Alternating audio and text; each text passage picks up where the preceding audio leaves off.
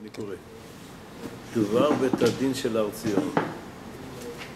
אתה ההולך לכותל מערבי, לשפוח שיח לפני בורא עולם ומתפלל. זכור, שבתוך תפילתך ישנם גם פרקי תהילים, שהם חלק מתפילתך. או, כאשר אתה מבקש בקשה מבורא עולם, הרי תפתח את ספר התהילים, לא תמצא את הדרך לפנות אל הבורא יתברך. דוד מלך ישראל הוא שזיכה אותנו בתפילות האלה.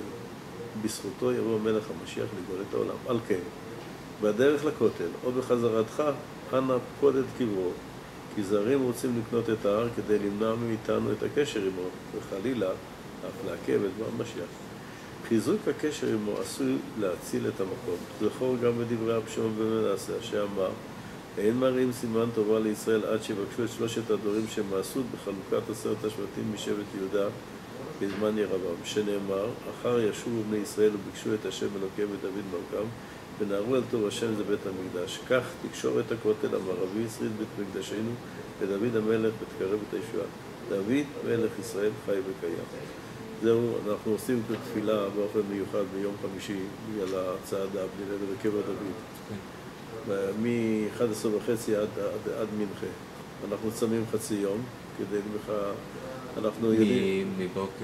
מבוקר עד המנחה. אנחנו צמים עכשיו ככה.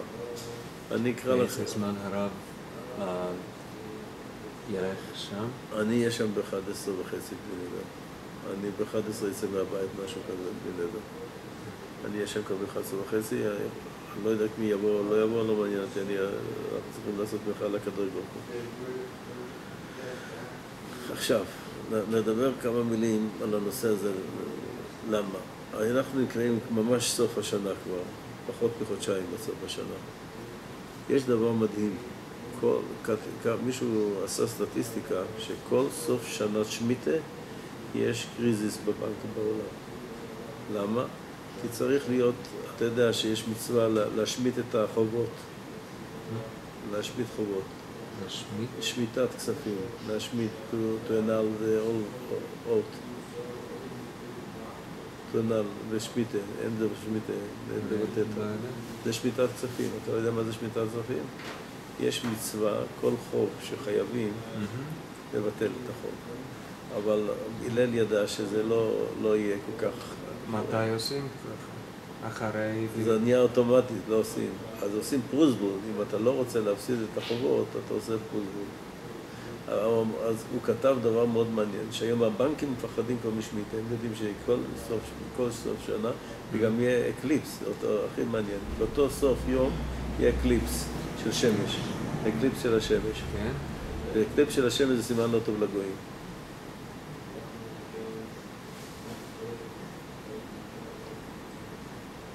יהיה. זה יהיה 13 לחודש כאן. 13, אתה יודע שהגויים פוחדים מ-13. גם אקליפס וגם 13. באיזה חודש? אלול. אלול. עכשיו באב. עוד חודש וחצי. כן? מה עושים? מה אנחנו צריכים לעשות? איזה זימן שלנו? מה הכוונה? לנו זה לא סימן, לבנה זה סימן לנו. כאן זה סימן שמש. הגמרא אומרת בסרט סוכה, השמש זה כיוון שהגויים סופרים לפי השמש, אז להם זה בעיה. וזה מעניין שכל פעם הם אומרים שכל סוף שמיטה יש קריזיס בבנקים. The stocks fall down. הם אומרים, זה Black Monday, מה זה end of שמיטה. אתה יודע מה זה Black Monday? הבנקים נפלו ב-90? 87. זה היה ספורט השמיטה גם. אז זה אומר שעכשיו הבנקים כבר יודעים שיש שמיטה בעולם. כל הבנקים הגויים יודעים שיש שמיטה אצל עם ישראל. אנחנו לאט לאט ככה, זה, האמת היא יש דברים מעניינים מאוד היום. התלמוד בקוריאה, הבנקים בשמיטה, רק אנחנו גם צריכים לדעת את זה. אז מה הקדוש ברוך הוא עשה לנו היום? שההסכם באיראן, עם איראן היה איפה? In the square, Theodore Herzl Square, in the Yortzeit. is the date. מה? הזמן שהוא מת, כף תמוז עד מי? הרצל. כן? התאריך שלו היה שם ההסכם. Agreement was in this date when he was dead. גם כן ההסכם עם ה... עם איראן. לא, עם הסכם עם איראן. גם עם היטלר, עם שמעון. לא, זה לא היה. כן, כן, אבל זה לא היה בכיכר טרור. כיכר היה? לא, זה היה במינכן. הם הסכימו את ההסכם. לא, זה היה במינכן, פה זה בווינה. כן, כן, כן. לא, לא. מינכן, הרצל, זה רק בווינה, אין במינכן. אני חושב שאתה טועה כאן. ההסכם של היטלר היה במינכן. מינכן. לא בווינה. אנחנו מדברים על וינה, בסקוור בווינה. תיאודור הרצל היה בווינה, ולכן זה נשאר, עשו שם ממורי, סקוור. ושם עשו את ההוטל, שם היה ההוטל, ובאיזה דייט? זה דייט מכף תמוז עד כף זין תמוז. הוא מת בכאב, וחתמו את זה בסוף. אז מה הכוונה? ושבור נותן לנו טלפון גדול. ומי עשה את ההסכם? קרי. אתה יודע מה זה קרי? קרי יש לזה שני מינים, two meanings. קרי, קרי של לילה, תאומת קרי. תאומת קרי וגם מקריות. התורה אומרת ככה, אם תלכו עמי בקרי והלכתי עמכם בחמת קרי. If you say this coincident, I will be very angry.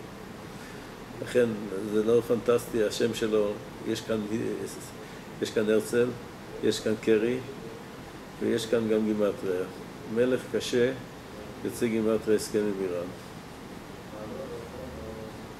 ואני פוחד מאוד שזה יהיה the end of the world war. מה היה? מתי זה היה בתאריך? אתה יודע את התאריכים? לא. אתה מכיר את התאריכים? השנית או? השני. היה ביפן, כן? כן. כ"ד אלול. מה אני אגיד לך? המלחמה התחילה בי"ז אלול. ונגמר בכ"ד אלול. כדאי שתשים. זה היה סוף שמיטה וזה היה כמעט אין שמיטה. זה היה after שמיטה, זה beginning was after שמיטה. איך זה סוף שמיטה באלול? אלול זה סוף שמיטה. כף? ד' אלול. עוד כמה ימים. מה? כמה ימים לסוף השנה. כן. כ"ד אלול זה היה. התחיל בי"ז אלול ונגמר בכ"ד אלול.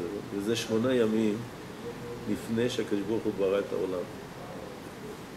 הקדוש ברוך הוא הכין את העולם, כך אומר המדרש, אנחנו לא יודעים מה זה. בתמוז. לא בתמוז, אלול. אלול? באלול 8 ימים של אלול, הקדוש ברוך הוא... יש אומרים בניסן. כן, אבל אנחנו, המקובלים אומרים ש8 ימים מי"ז עד כ"ד זה prepare the new world. בדיוק מי"ז לכ"ד. כ"ד. מי אומר? מקובלים. מקובלים. איזה מקובל? אני לא יודע, כף החיים מביא את זה בשם המקובלים, אני לא יודע ככה. מי"ז עד כ"ד זה הזמן של 8 ימים שהקדוש ברוך הוא מכין את העולם. כ"ה זה birthday of the world. 8 days before birthday is to prepare the world, the new world. אז זה מעניין. The Second World War started Yud Zayin and finished Chodalet. What was the end? How was the end? Atom bombs. And if you start something new, or where you start, where you finish the last time, yes.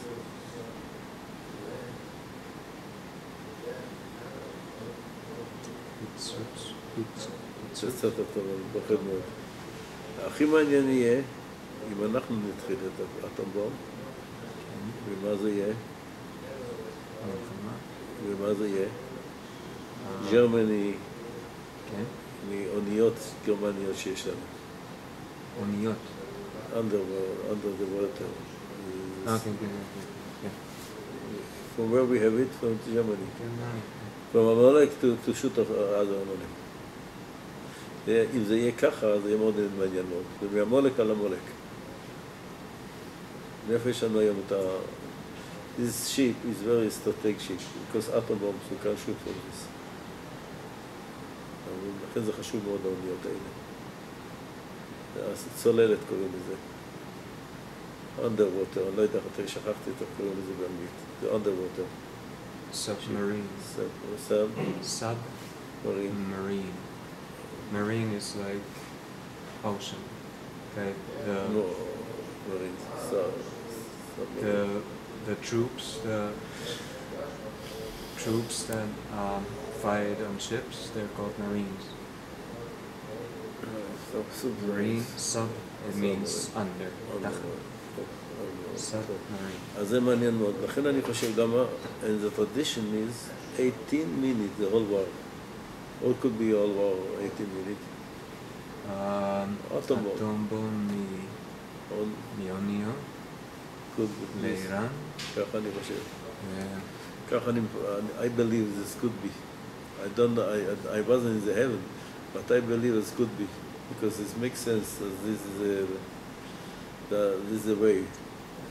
אז יש לנו עוד חודש. אני לא יודע, מתי זה יהיה אני לא יודע. אבל שמעת מה שאמר באמריקה? בקי, אני לא יודע איך קוראים לו, זה קונגרסמן. מה שמה חדש? כן. הוא אומר, אובמה bring Auschwitz for Israel. אובמה bring... מתי? מה? איזה יום? כך הוא אמר שזה agreement what he made, כן? אובמה is to bring Auschwitz of Israel. הוא אמר ככה? כך הוא אמר נגד הגן, זה אובמה. מי אמר? רפובליקנים. They attacked him. But he says the truth. They're very angry on him. But he says the truth. Obama closed the eyes. Or maybe he opened the eyes. He wants this. Could be. I'm very afraid that he wants it. We don't trust him. Anything. אבל זה מעניין שכבר מדבר, if somebody, famous people talk so, is interesting. by me זה interesting. אני חושב שזה חשוב לשמוע כדי to shake out, וקצת לנענע אותנו. לא אוהבים את זה, אבל זה היה newspaper today. מה שהוא אמר וכועסים עליו, זה very angry אני, אובמה. But he said the truth. I believe this is the truth. Like, this was a München agreement, the same.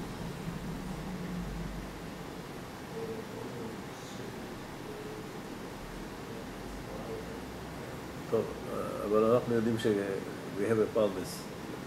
third חורבן not will be more. לכן אני חושב, because this I believe that we will attack Tehran. It's atom bombs. We don't have any choice. The whole world will be against us. ואז אנחנו לא יהיה לנו ברירה. We don't have any other choice. Anyway, the whole world is against us. זה יותר טוב, איך אומרים? To attack? attack? להתקיף. להתקיף? יותר טוב להתקיף מלכפות. טוב, אנחנו, הכל בשמיים. הכל מקדש ברוך הוא. אנחנו מוכנים? לא, אנחנו לא מוכנים, זה הבעיה. לכן אנחנו עושים צום. להרכיב את דוד. למה אנחנו מחכים לדוד המלך? פה אנחנו כתבנו גם קצת על דוד המלך. פה בסוף עשינו קונטרס. דוד המלך. פה בסוף הספר עשינו a few pages of David. A little to meaning, what means David. David is the father of Mashiach, זה בדינו. אז זהו, זה מה שאני חושב שאולי הוא צריך לבוא עכשיו, לכן יותר טוב, אנחנו חשבנו שם לעשות ולא בכותל. אף על פי שהכותל יותר חשוב תמיד. אבל עכשיו צריך להזכיר לציבור, כתוב שהמשיח יבוא כשנחפש את דוד המלך. לא השבט את המדרש. איך? למה הקדוש ברוך הוא לבחור בחר את שאול המלך? כי הוא מבנימין, והמשיח יבוא כן, אבל יש תמיד שני משיח, מרחל ולאה. יש משיח בן יוסף, שאול היה כמו משיח בן יוסף. אנחנו גם את ירושלים לא קיבלנו מיד. דוד המלך היה צריך לתת לנו את ירושלים. הקדוש ברוך הוא חיכה עד שיבוא דוד המלך ואז נתן לנו את ירושלים. גם המדינה, קיבלנו את המדינה לפני ירושלים. ויש כאן איזה, אני עדיין לא יודע למה, יש הכנה, operation. ולמה? יהושע לא קיבל את ירושלים, דוד קיבל את ירושלים. בתש"ח לא קיבלנו את ירושלים, בכ"ז קיבלנו את ירושלים. Our different time when Yerushalayim came later. Because you must be prepared. כנראה לפני זה, אני חושב שעוד סיבה יש, שירושלים לא קיבלנו קודם, לא היה מספיק יהדות. ירושלים הייתה בכ"ז, קיבלנו את זה, נהיה יותר דתי הכל. וככה אני חושב גם בגלל זה.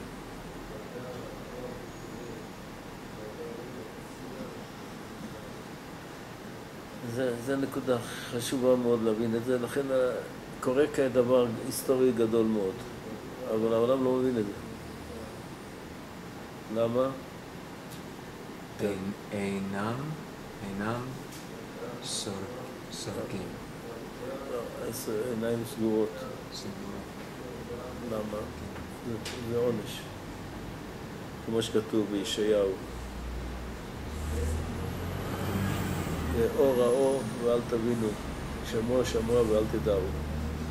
השמן לב העם פן יראה בעיניו. הקדוש ברוך הוא נותן עונש שלא יודעים מה שנעשה. פה אני כתבתי כמה דרכים להבין את העניין הזה. דיברנו כמה דרכים להבין. מדוע?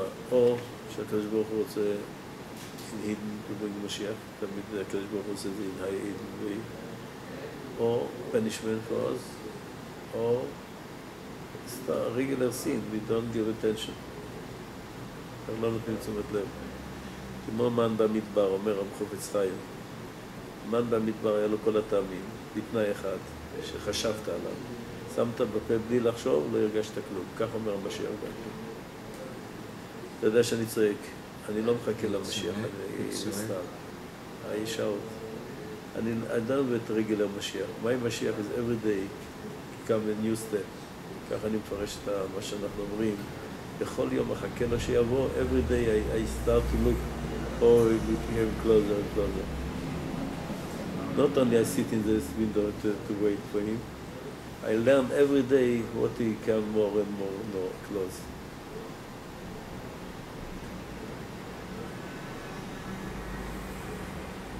זה מה שקורה עכשיו, זה החוברת שלי. אתה שאלת מה רצית לדעת מה כתוב פה, זה בעיקר מה שכתוב פה. בעיקר אני מביא מהגמרא, שהגמרא אומרת, זה גמורי very interesting. אולי תיקח לך את הגמרא סנהדרין, תביא את זה מהר לפני שאני אלך. סנהדרין חלק זה אין סנהדרין. או תביא בעברית, אני will show you. כאן, תסתכל. אמר חנינא, אין בן דוד בא עד שיכלו גסי הרוח מישראל. איך קוראים לה? זה גיא פרידה. מצעד הגאווה, גאווה. יסי, שנאמר כי אז אסיר מקבך עליזי גאוותך. עליזי, you know what is the guy in Hebrew? גאי, in Hebrew. עליזים. עליזים. עליזים? כן. מה? אין בן דוד בא עד שהקדוש ברוך הוא תואנלית. אין בן דוד בא עד שיכלו, פיניש. אנל, גסי הרוח זה people was proud. כן, מישראל. מישראל שנאמר, אז עשו מקיבך עליזי גרבתך. You know the alizim, gay is in Hebrew is alizim. Proud and alizim. It's both Hebrew, both English. Alizim. Look in the translation.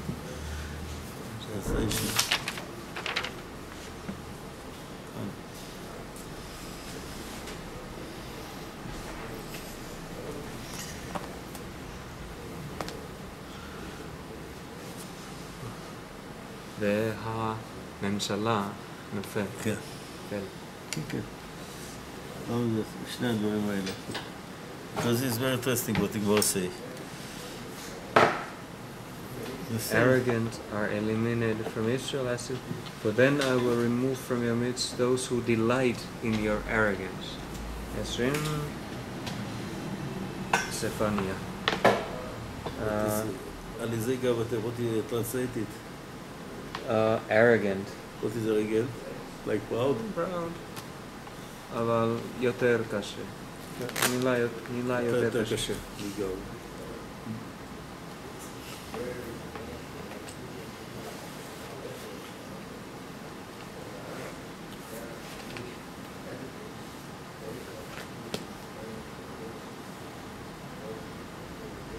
אתה מבין לכן אני מפחד? I say this something very historical. לכן אני מאמין שההיסטוריה finished. בשביל זה היה הרצל. His vision was the Israeli Medina. Is the end. Now we must build a new country. New state. לכן הם אומרים שהממשלה הזאת לא, אין לה כוח להחזיק מעמד גם. היא תיפול, כמו שכתוב פה.